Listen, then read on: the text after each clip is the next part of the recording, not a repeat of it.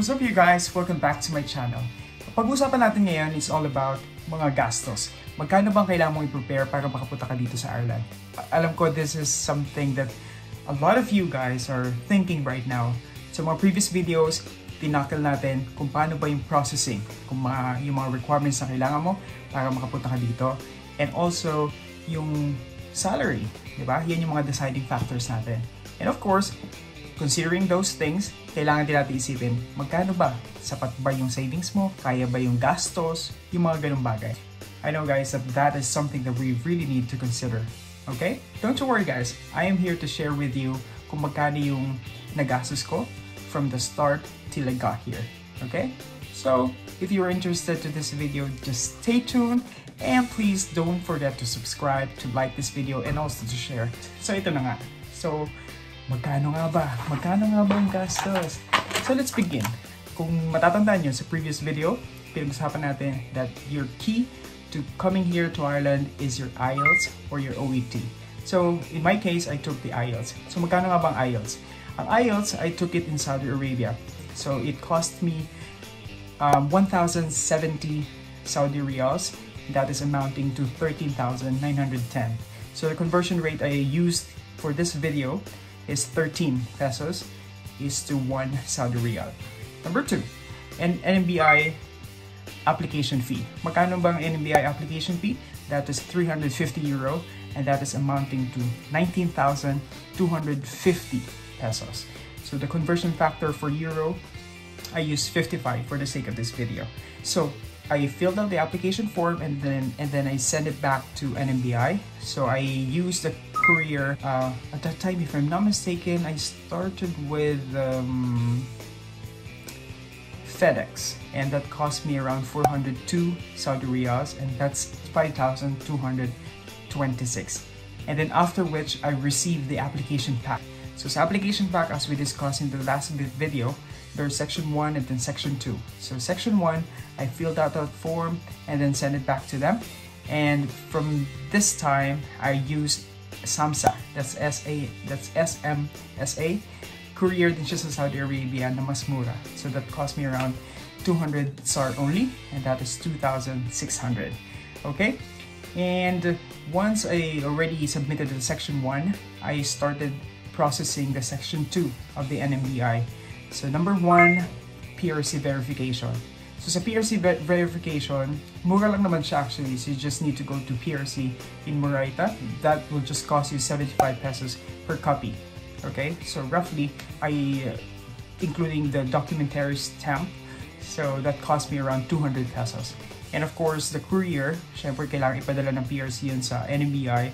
So I availed the DHL as well. So that cost me 2,500. Okay? Next is the Saudi Council verification. So Saudi Council naman, as I mentioned before, I just downloaded the good standing and that cost me around 300 SAR and that is amounting to 3,900 pesos. Then sa school naman tayo, so sa FEU verification, well, in here actually I cannot remember how much it was really, but approximately around 3,000 pesos. Doon lang yun sa TOR processing. Iba pa yun sa courier. So DHL din ginamit nila. So another 2,500. So sa government papers guys, kailangan yung mga certified true copies. Okay? So I processed the birth certificate certified true copy back home. So that cost me around 500 pesos. Care of my mom.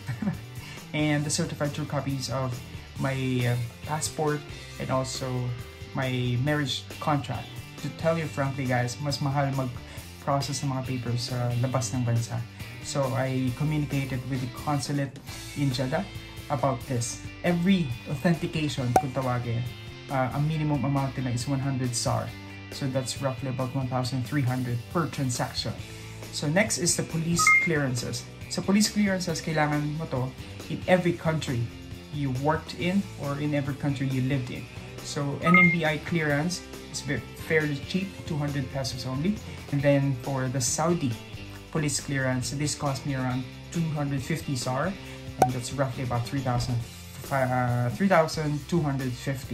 So ito kasi ang police clearance, so ganun din, pupunta ka sa consulate to request for a police clearance, and then they will give you a recommendation letter and then you will go to the police station, and then from the police station you have to go to the Ministry of Foreign Affairs, and then from there you have to go back to the consulate of Jeddah.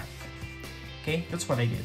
Now, so once everything is done, kapag okay ka na and you have the decision letter, doon ka na magpa-process ng ibang mga papeles for you to get here. So number one is the medical. Okay, so medical, magkano ba? So sa Pilipinas, I went to Physicians Diagnostic. It's nasa Manila lang yon. So that cost me around 6,000 pesos. And also, sa Saudi, before coming home, I had some vaccines kasi kailangan yon as part of the requirements of the agency. And that is the MMR and varicella vaccine. That cost me around 260 SAR. And in total, that is around 9,380. Okay? For the medical. Next is the ATWS. ATWS stands for a typical working scheme.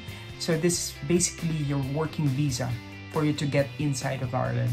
So you have to pay €250 and that is 13,750. Okay? Next, visa stamping. So itong visa stamping, you have to pay this sa Consulate of Ireland sa Pilipinas. So magkano ba yun? That is 5,000 pesos. Alright? And then, PIDOS. So pre-departure orientation, basta PIDOS. Okay. So PIDOS, mura lang naman siya, 100 pesos lang. And you have to pay it there as well.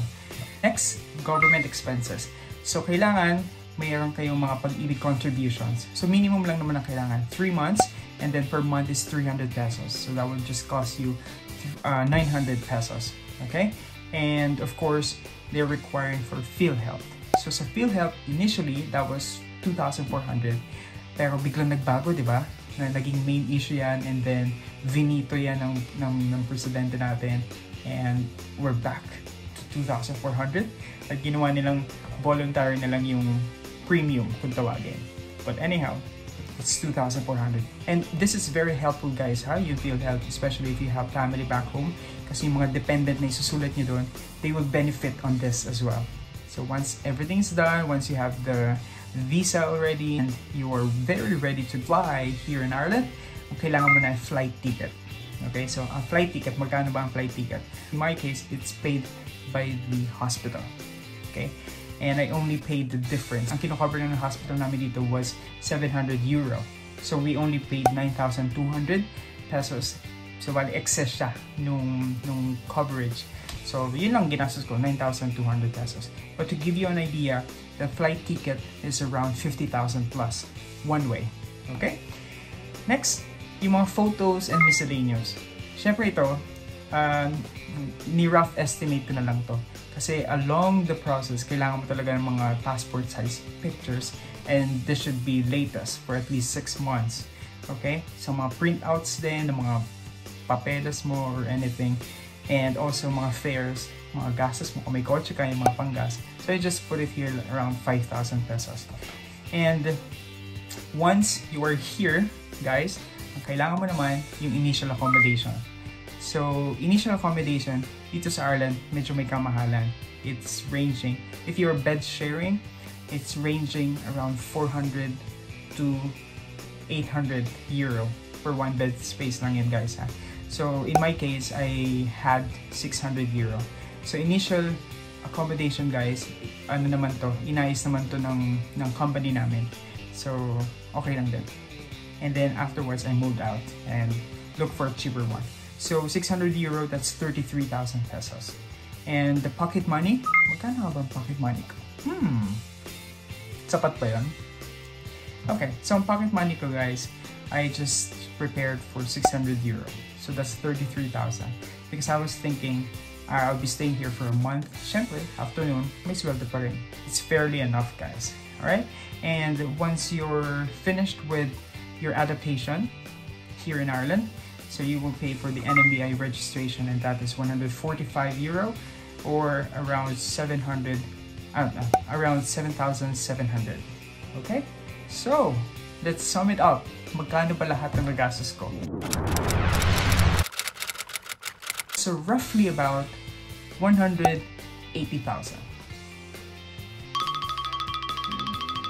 Okay na ba? Okay na ba yan? Actually, it's fair enough, guys. Kasi hindi ko naman ito binayaran at once. It's like staggered. Depende yan sa mga requirements na kailangan nang i-provide. You know what I mean? I started the process on August 2018.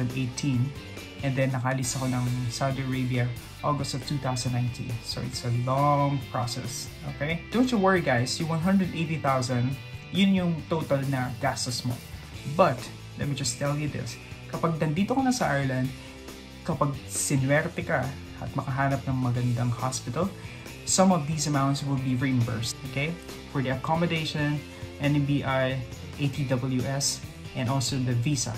So yung apat na yun, ni-reimburse ng hospital namin, which is really good. Yeah, alright, that's about it, guys. I hope that I'm able to share with you about the expenses, especially the processing from the start till you get here. And I hope you like this video and care to share, okay? And of course, click the subscribe button. And by the way, before anything else, I am very thankful and grateful to you guys for those who subscribed to my channel, for those comments and DMs. I really appreciated those. And I hope you can spread the good news, guys. Alright, that's about it, guys. Be faithful, keep the faith, guys. Laban lang tayo. See you in my next video. Bye for now.